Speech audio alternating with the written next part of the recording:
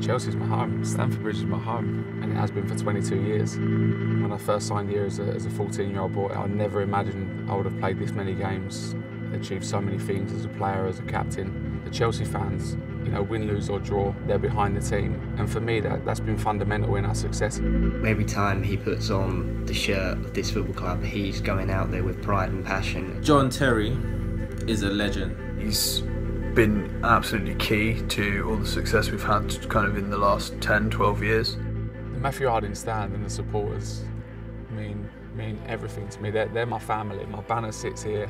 I've done everything. I've cleaned the seats, I've painted the stadium, I've cleaned toilets, I've cleaned showers, I've cleaned football kit. You know, I've been through such an unbelievable process and an unbelievable education. The bond between us and him, you know what I mean, it's special. Chelsea's just my life, and you know, it just seems weird to even be thinking or even be talking about, you know, me leaving. It comes to an end for us all.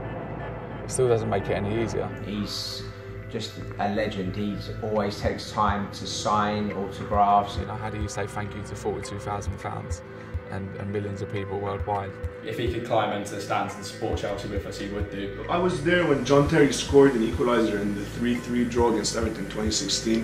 When I scored against Everton, I just kind of made my run and just kind of got up on the boardings there and just kind of jumped in and got amongst everyone. As much as we support the club off the pitch, he's the biggest Chelsea fan that supports the club on the pitch. It's something that I've kind of dreamed of. You know, you've always wanted to score a goal and just get amongst your fans and be one of them for that 5-10 seconds and kind of enjoy the moment. And for him saying it was worth it to get booked is just showing how much he really does love this football club. The only problem is they don't want to let you go, so you're trying to get back out there for the game and they're trying to keep you there. But I used to be ball boy here, and you know, standing there with my kind of arms aloft, supporters there kind of hugging you. Don't get much better than that. So this has certainly changed over the years as well. This is where I sit. My kind of ritual is don't touch a football before I go out onto the pitch. Ed, and he keeps passing me the ball and I have to get out of the way of the ball, you know, but it's just a silly thing that I've just done from a young age. John Terry always puts his body on the line. He's one of the most famous defenders to do so in the current era. You can win, you can have a bad game, you can score an own goal, you can make a bad tackle, you can get sent off, but the fans want to see that pure passion and what this football club means to them, and I've tried to instill that in our younger players coming through, and I think that's been the biggest thing to being a leader and a captain. John Terry not at Chelsea is going to be a bit strange, to say the least, but you know what they say, legends never really leave the club. This season I've been on the bench quite a lot, and this is my seat here. So I kind of sit here, but when the new players, when you kind of get on here, they kind of come and sit in your seat, and you have to kind of shift them along and say, no, this is where I'll sit.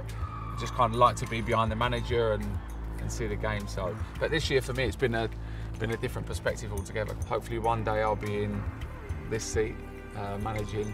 That's my next dream, and that's something I'm going to work hard to achieve.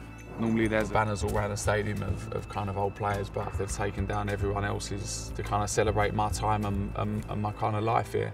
JT is Mr. Chelsea. Certainly in my generation, there'll never ever be a player like him ever again. I don't know how else to say this. I mean, he's just going to be a major loss. JT, thank you for being what I think is the greatest player in Chelsea's history. You'll be missed.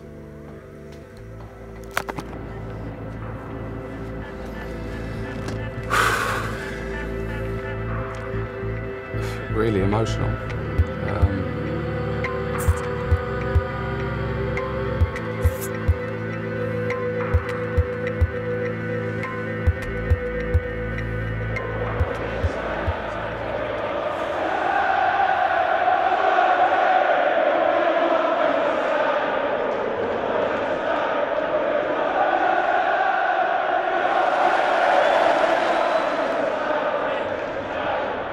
That's what it's all about for me as well. You know, leaving a legacy of that there and something you've done. Number one, you set the tone for the next generation of players, but you know, to leave that, as I say, to come back here in 10, 20 years and still see my banner here, hopefully, honestly, would mean everything.